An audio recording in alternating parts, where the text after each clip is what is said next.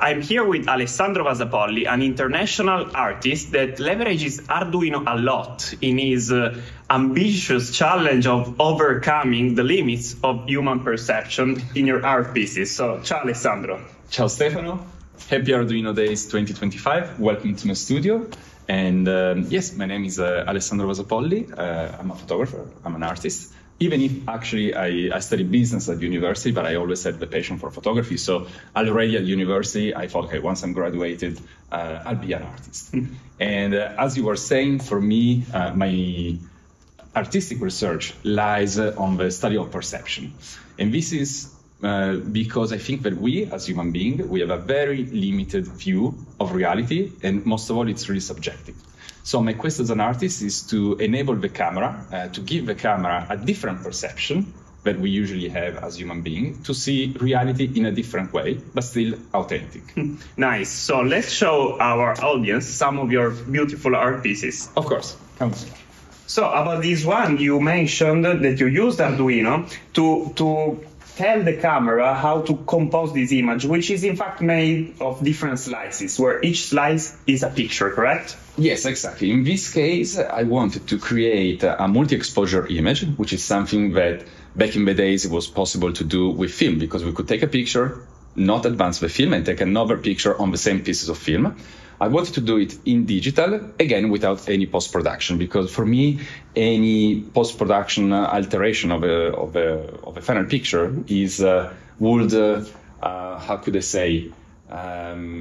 would mine its authenticity. So what I've done has been to create an external shutter for the camera. I designed this shutter in 3D, then I printed it with a 3D printer, and then I created all the movement inside and all the mechanism with Arduino.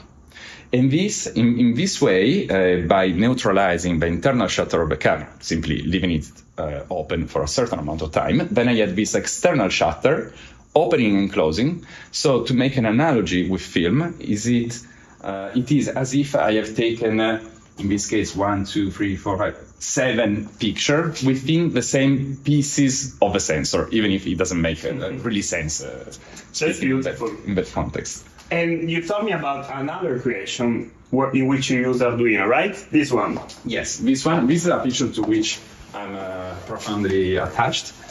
This is a picture taken from my last chapter of my latest project, which is called Dance Notes.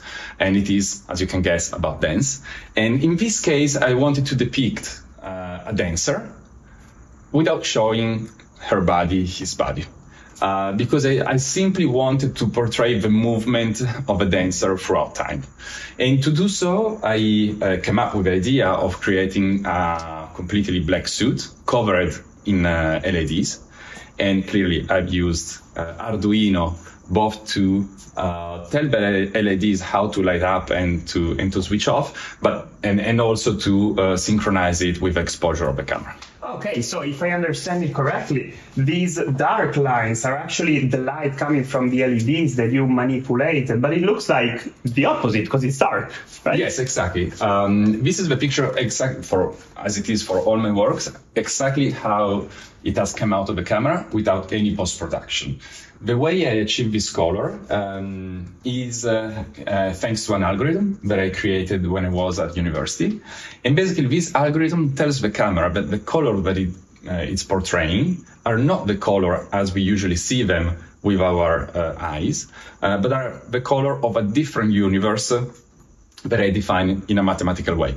In this specific case, then, I told the algorithm to keep the color how it usually interprets them. So in this case, the background was green and it is still green. But I told the algorithm to invert the luminosity of the picture. So this is why you see the LEDs as black and the background as light. Nice. So these beautiful colors, you can also tell the camera to react differently, right? You showed me a beautiful red, right, of the background. Check this one. So this is it, right? This is the original. This is the original background that I used for this picture. Okay.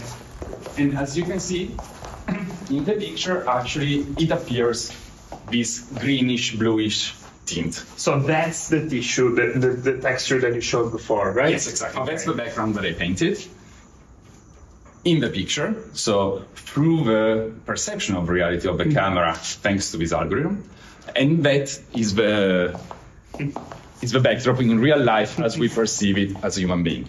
Nice. The interesting thing for me is that even the dress, both the costume of the dancer and the backgrounds were red, but they were slightly different red. And while for us this was a small difference, for the algorithm with this different perception, it was a very big difference. Interesting. So to learn more about Alessandro's creation, check out www.alessandrovasapolli.com. That's so fascinating, Alessandro, and we're happy to be part of your journey and to support you in that.